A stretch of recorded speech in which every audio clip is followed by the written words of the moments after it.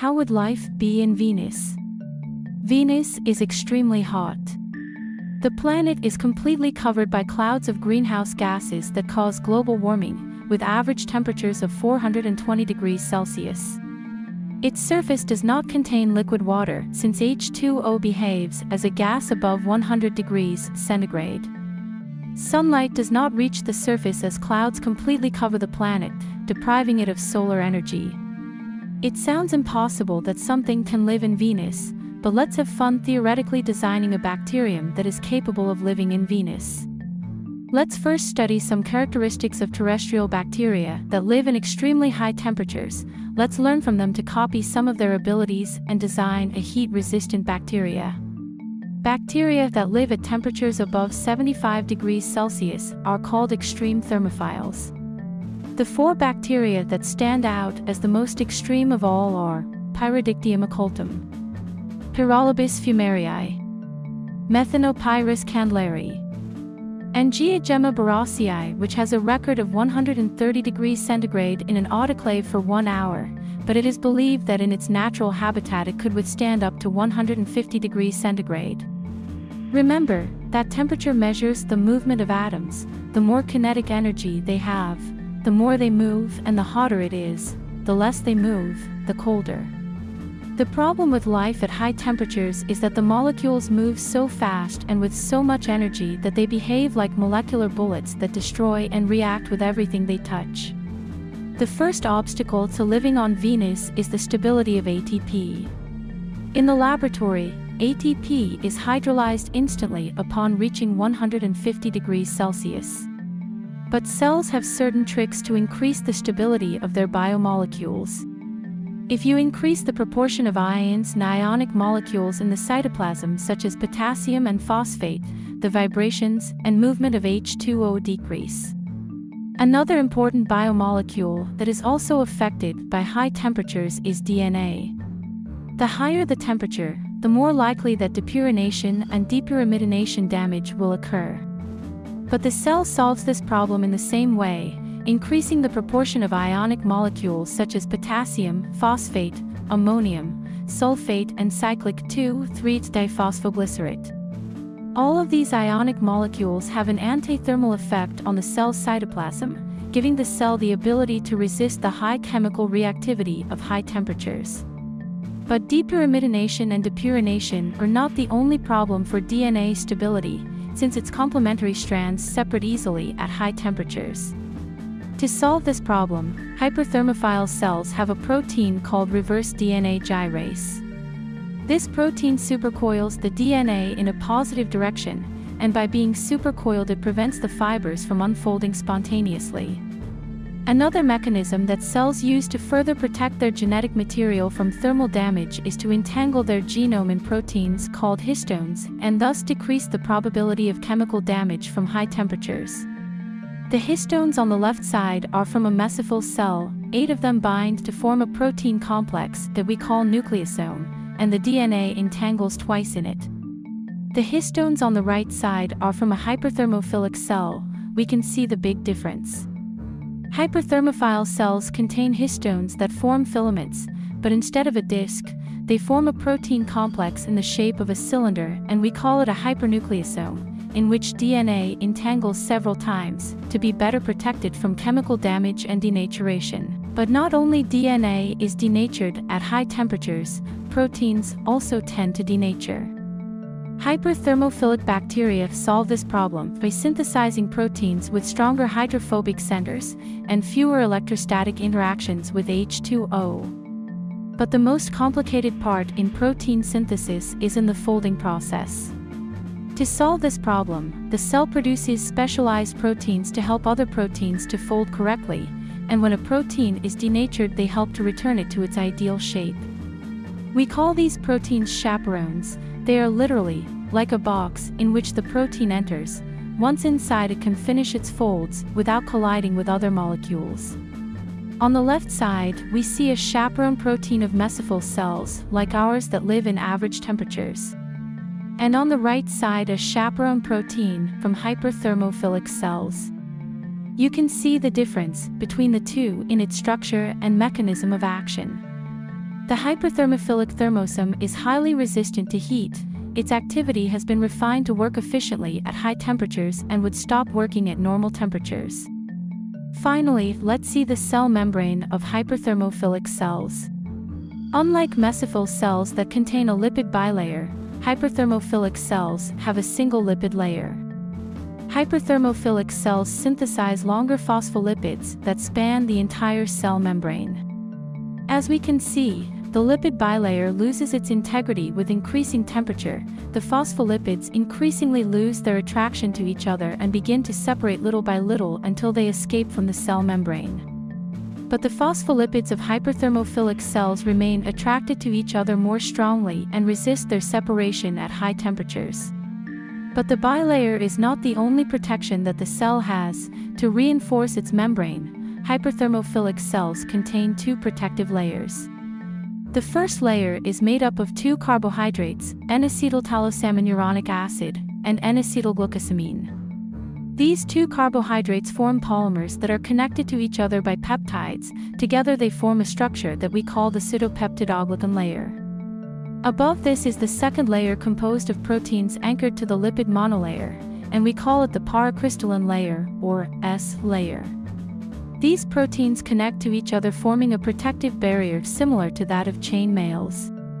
If we see the S layer from above, we can see how it is composed of a single type of protein that forms a hexameric quaternary structure, which bind to other hexameric structures, forming a symmetrical mosaic-like pattern that completely covers the cell.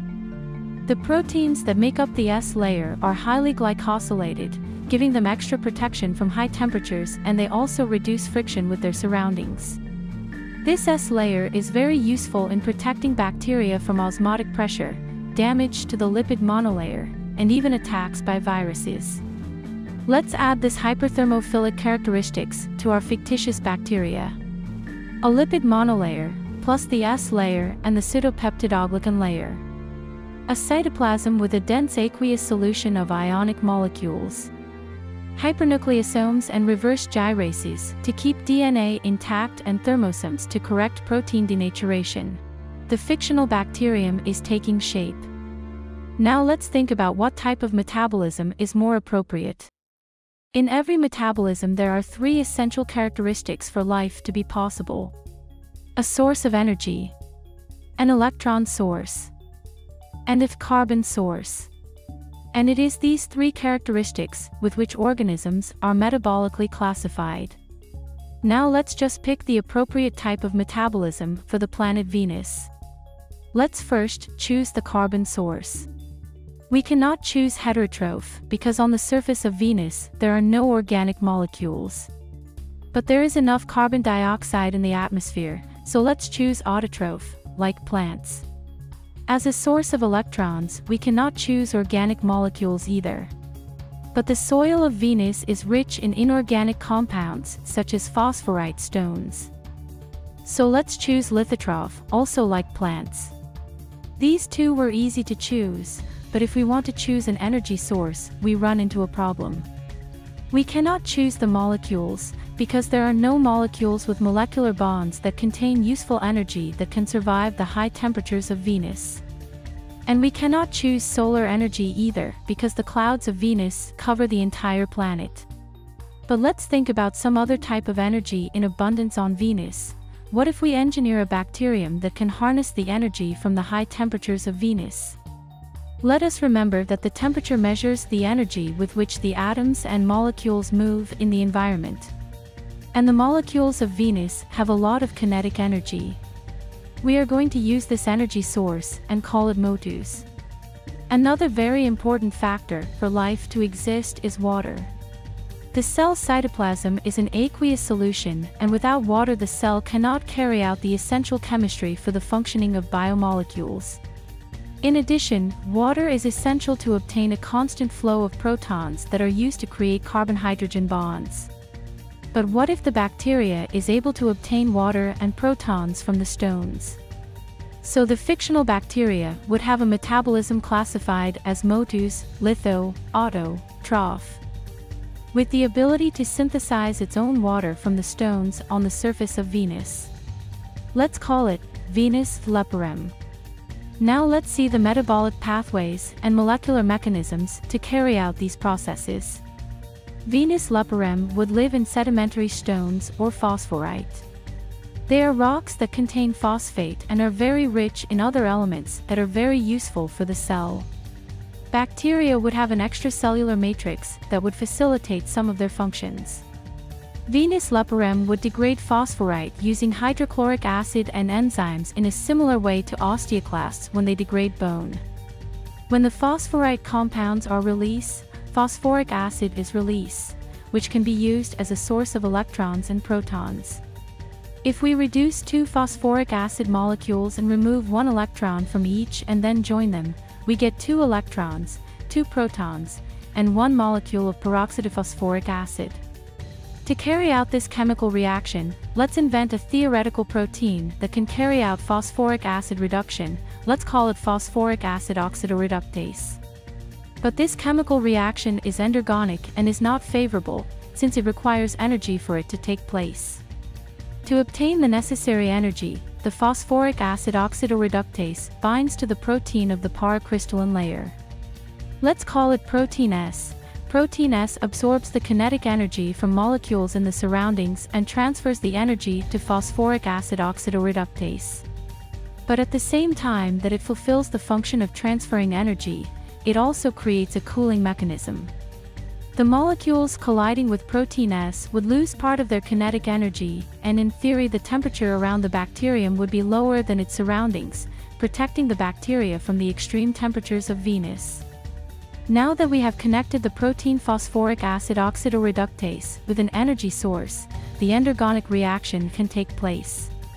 When 2 phosphoric acid molecules bind to the protein, it separates an electron from each phosphoric acid and then joins them to complete their bonds, synthesizing a molecule of peroxide phosphoric acid. 2 protons escape in their ionic form and begin to move around the outside of the membrane, jumping between the phospholipids. The electrons travel through iron-sulfur centers, each one more electronegative than the last, until reaching a molecule of ubiquinone. When reduced, ubiquinone takes 2 protons from inside the cell. The reduced ubiquinone binds to a protein that we will call cytochrome L, and passes its electrons to 2 heme groups. 1 electron is recycled and binds to another ubiquinone.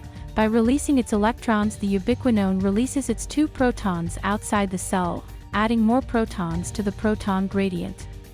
The other electron goes to the inner part of the lipid monolayer, where it is received by a protein that we will call ferredoxin L.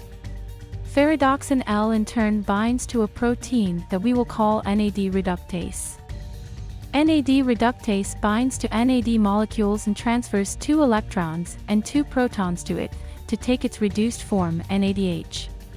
These proteins are an analog of the electron transport chain, which supply electrons to the cell and at the same time generates a proton gradient on the outside of the lipid monolayer. This proton gradient keeps ATP synthase spinning, providing the cell with a constant source of chemical energy. Let's see the chemical reaction that takes place in the beta subunit of ATP synthase, since it will be of great help to understand other reactions later. The beta subunit contains a magnesium atom in which ADP and phosphate binds. The magnesium atom has a positive charge, and this attracts with some force the electrons of the phosphates, discovering the nucleus of the atoms. This is of great help to lower the activation energy in the chemical reaction. In the following animation we will see the molecules in the Erwin-Schrödinger quantum model, instead of the balls and sticks model, and thus be able to better appreciate the enzymatic reactions. In the first step, when the protein changes shape, it moves the amino acid serine to the phosphate and donates a proton to the phosphate. The amino acid serine immediately steals another proton from the phosphate to complete its empty bond, and the protein returns to its original form.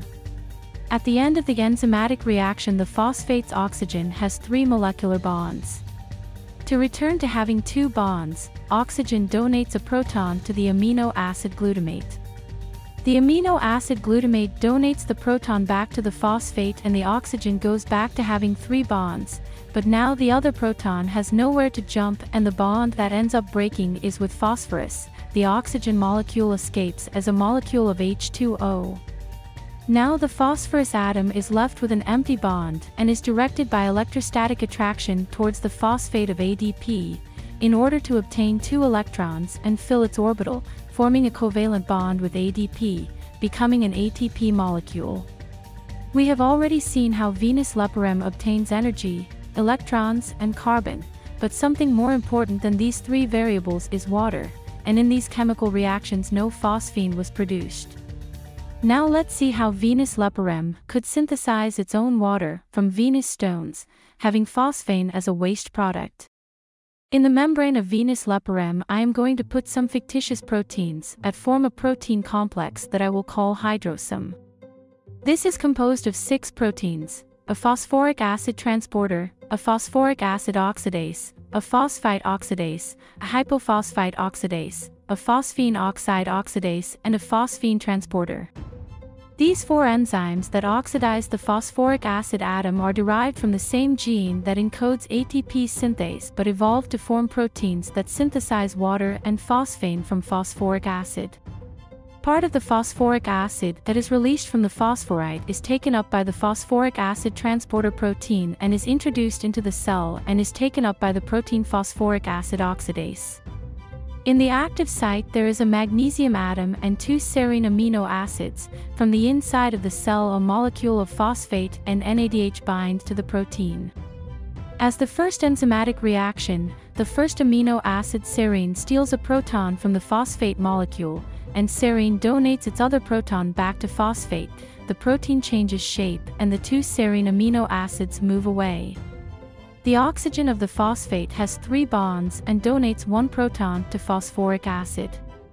Phosphate separates as it is no longer connected to the amino acid serine, and the oxygen of phosphoric acid is left with 3 bonds. Since it cannot donate any of its 2 protons to another molecule, it ends up breaking its covalent bond with the phosphorus atom, stealing 2 electrons and leaving it with an empty orbital.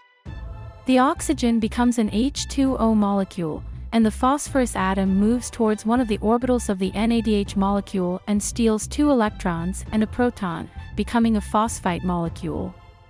Phosphite escapes to the next protein, phosphite oxidase, where the same proton exchange occurs, very similar to the previous enzymatic reactions. Where in the end, a H2O molecule is produced and the phosphite molecule advances towards one of the orbitals of the NADH molecule and steals 2 electrons and a proton, becoming a hypophosphite molecule. The hypophosphite molecule goes to the protein hypophosphite oxidase, where the same exchange of protons occurs ending in another molecule of H2O, and the phosphorus atom steals 2 electrons and 1 proton from the NADH molecule, to complete its orbital and become a phosphine oxide molecule. Phosphine oxide is unstable and continuously changes its structure to phosphonous acid and vice versa.